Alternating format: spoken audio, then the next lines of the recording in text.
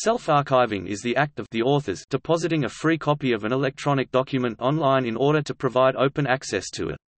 The term usually refers to the self-archiving of peer-reviewed research journal and conference articles, as well as theses and book chapters, deposited in the author's own institutional repository or open archive for the purpose of maximizing its accessibility, usage and citation impact. The term green open access has become common in recent years, distinguishing this approach from gold open access, where the journal itself makes the articles publicly available without charge to the reader.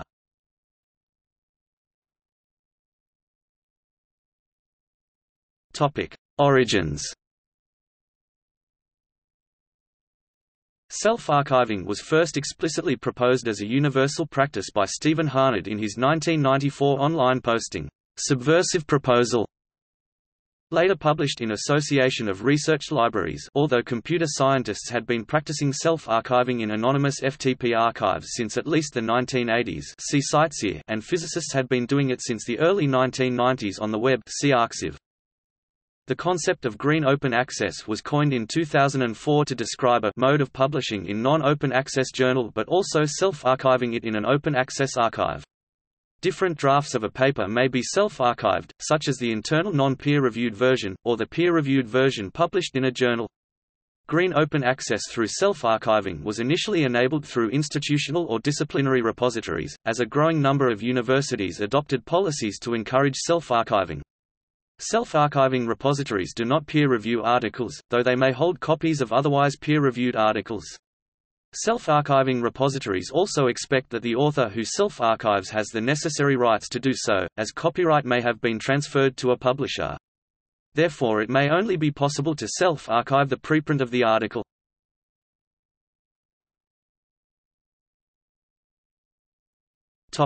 Implementation.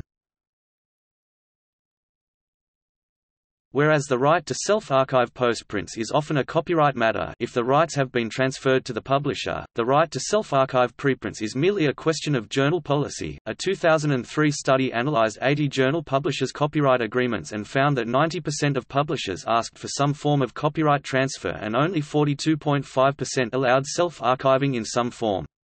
In 2014, the Sherpa Romeo project recorded that of 1,275 publishers, 70% allowed for some form of self-archiving, with 62% allowing both pre- and post-print self-archiving of published papers.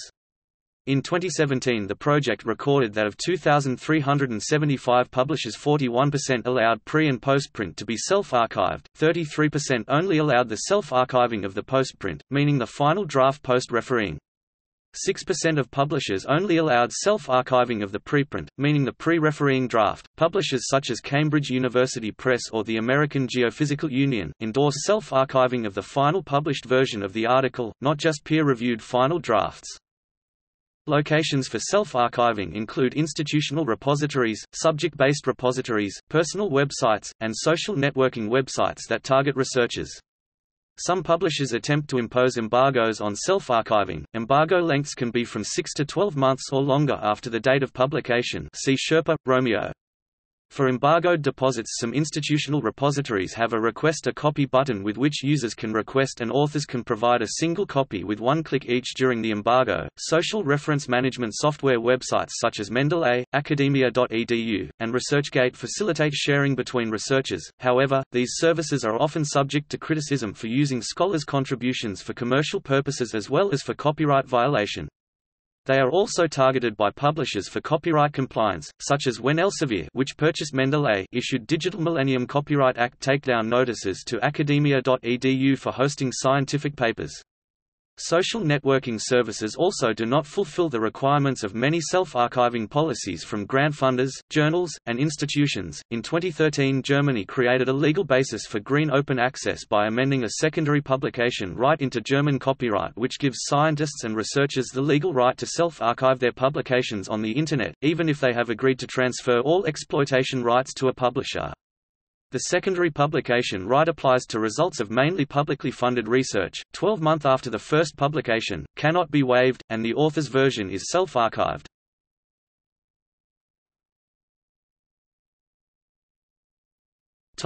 See also: Internet Archive, Manuscript publishing. Open access mandate. Open access. Registry of Open Access Repositories (RAW). Subversive proposal. List of academic journals by preprint policy. Open access around the world. Africa, South Africa. Americas, Canada. Asia, India. Europe, Austria, Belgium, Denmark, France, Germany, Greece, Hungary, Ireland, Italy, Netherlands, Norway, Poland, Portugal, Russia, Spain, Sweden, Ukraine.